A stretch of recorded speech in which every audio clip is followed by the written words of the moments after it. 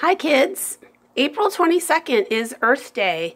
That's an international holiday where we think about our planet, how we can preserve the resources on the planet and take care of it. So our art projects this week are going to be focused on Earth Day.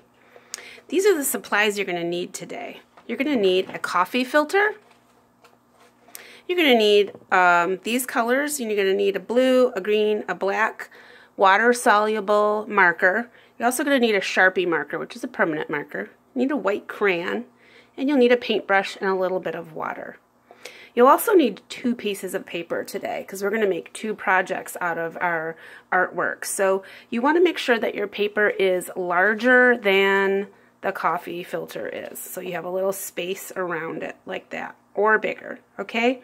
So go ahead and collect your art supplies and meet me back here in a minute.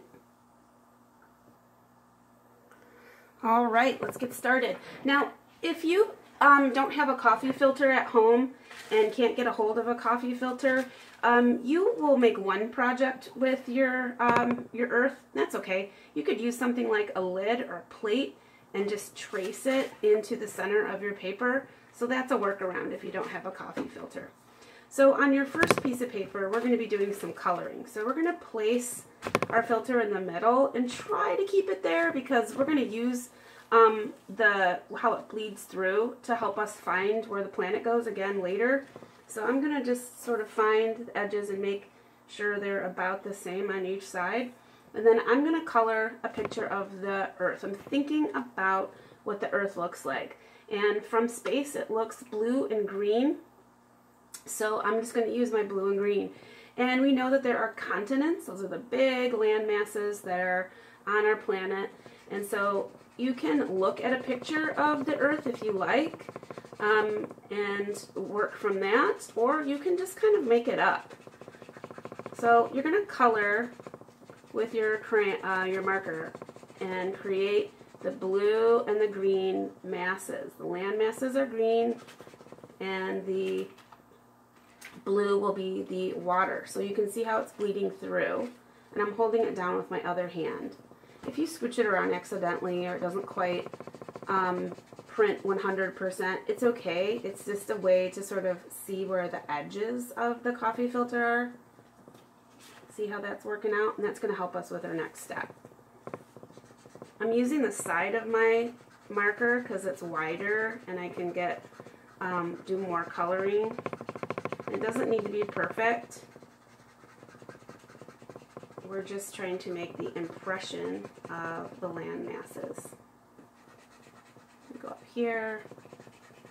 It can be a little tricky to hold your coffee filter down and do all those things, but do your best. And I'm leaving big spaces for the water because there's a lot of water on planet Earth. More water than land.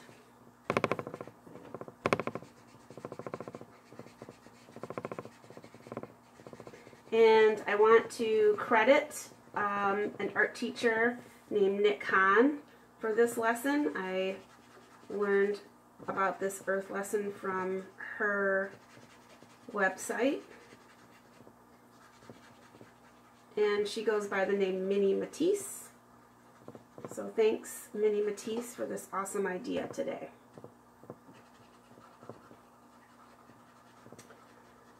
Alright, so that is my green, and now I'm going to do my blue. Let's see. See how it's leaving a print? Printing is one of the words that we're going to be hearing a lot today. And a print is when you have something that you can make multiples of by pressing it in stamp, like ink, like a rubber stamp makes prints.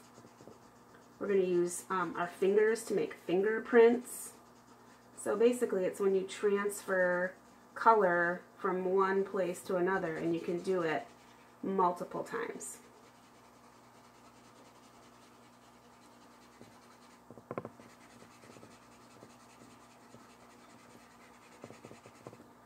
Even if you don't fill it in completely, it's okay. So you can leave little lighter areas or little white spots if you want to. because when we add the water, it will all work out.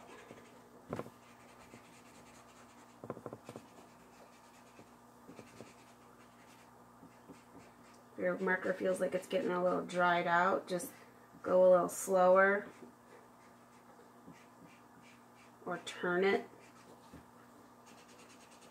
And if you get marker on your fingers, that's good because you're going to need that later. We're going to use our fingers today to make our artwork. It's really flimsy. You can see how it kind of sticks to me. So if it sticks to you, just reposition it and hold it down with your non-coloring hand.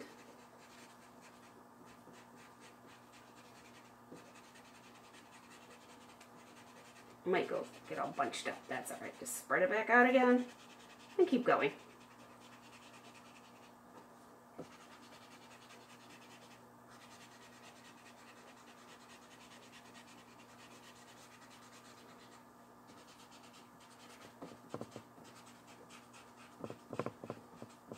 It's important to get those edges. That really helps to figure out where your planet's going to be next. So let's see how it printed. Oh yeah, it's like a little ghost print, right? That sort of leftover print. So I'm going to actually set this paper aside now, and I'm going to go and get my next piece of paper. Switcheroo. And now we're going to put the planet on our new piece of paper. And this is the fun part, I think. This is the fun part. We're going to dip our brush into the water. We don't need a lot of water. Coffee filters are made to soak up water, so you can wipe the water off your brush until you just have a little bit, and you're going to hold it down and you're just going to get your coffee filter wet. Just dip your brush into the water just with the tippy toe. You don't want to soak it. It's nice to be able to kind of control it a little bit. And you're just going to take it right up to the edge, and you're kind of making your coffee filter stick to the next piece of paper. We're going to get that all kind of stuck down with our water.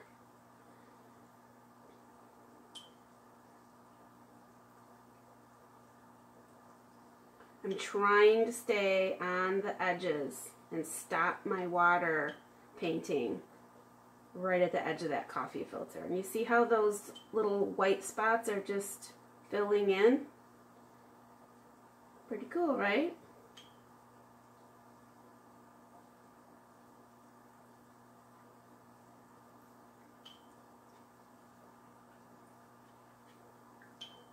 You want to make sure you get everything.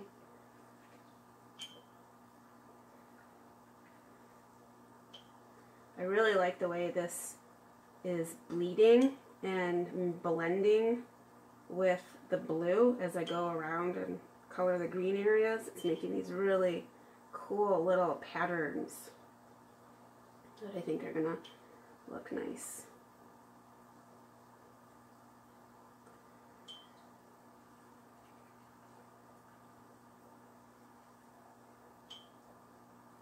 Make sure I got everything. Sometimes it's hard to tell.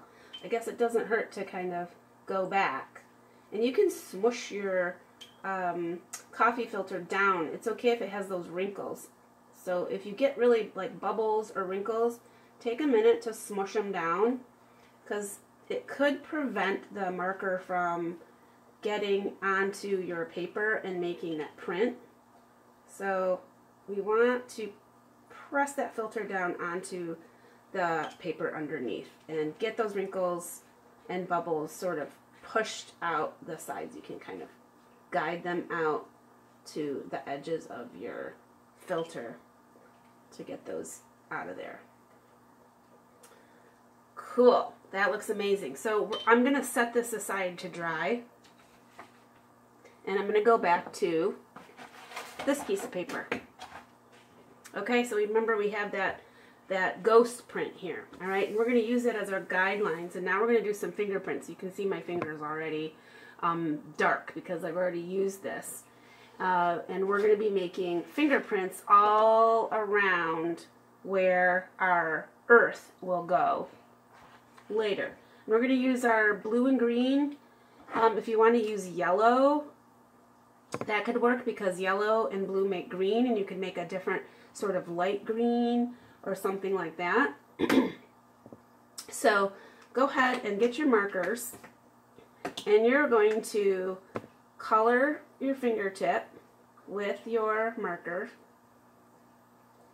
and you're going to press your fingertip down on your paper. Doesn't that look cool? And you're going to go all the way around that planet shape.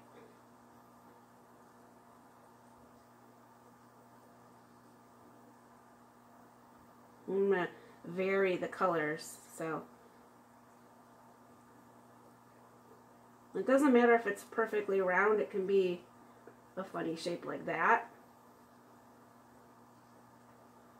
Could be a double print.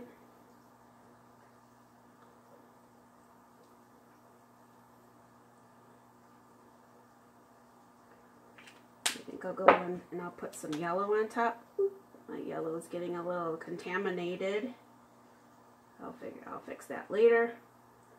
Go ahead and don't be shy if you need to turn your paper around so that you can get the prints onto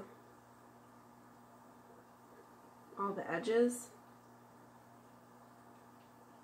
You can do different fingers if you want to. Now I'm going to switch to some blue.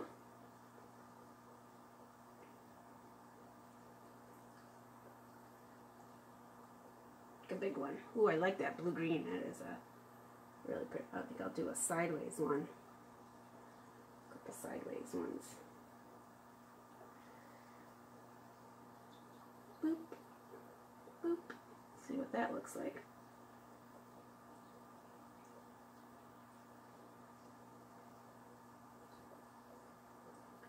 Alright, I think that looks good. I think I've got enough fingerprints on there for now. I'll wipe my finger off a little bit.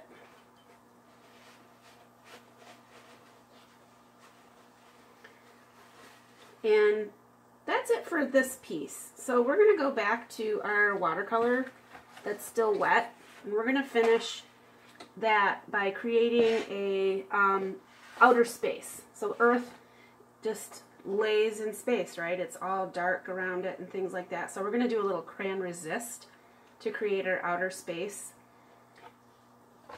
That's what our white crayon is for. So while this is drying, you can still be working on this. And I'm going to create a little white line around my planet so it sort of glows a little bit. So I'm going to do that by pressing really hard around my Earth.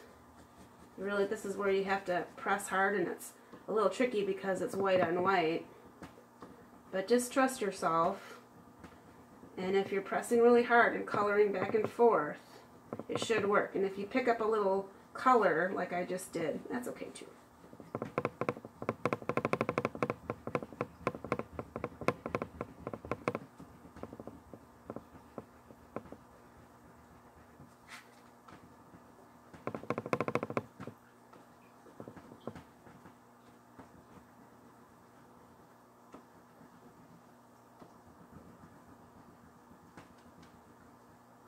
Alright, so I got my glow, and now I'm going to add some little stars.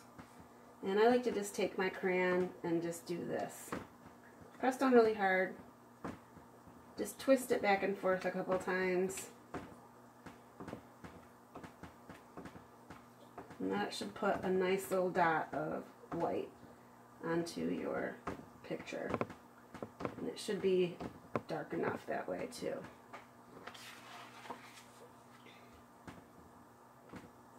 I learned something about this celestial phenomenon that's going to happen on May 16th. So May 16th, 2020, there's going to be an alignment of Venus and Mars, I think. It might be Saturn, I should have checked.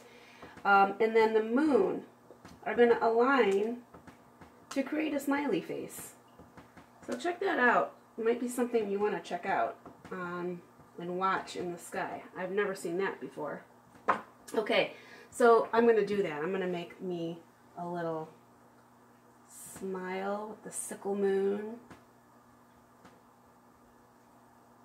And I'm going to make the eyes. So there's an eye there. I'll pretend that one is Mars, and I'll pretend this one is Venus. Okay, so now we're going to color with our black. And you can include other colors too. Sometimes when we think about the galaxy, you see pictures of the galaxy, there might be other colors in it. And if you want to, you can do that and mix those together. And for this, we don't really have to be too careful about coloring in. I'm actually applying my black pretty lightly, and I'm not worrying about going over the crayon, because when I add my water, that will reveal the crayon pretty well. So I'm just sort of sketching using the side of my marker, just sketching around it.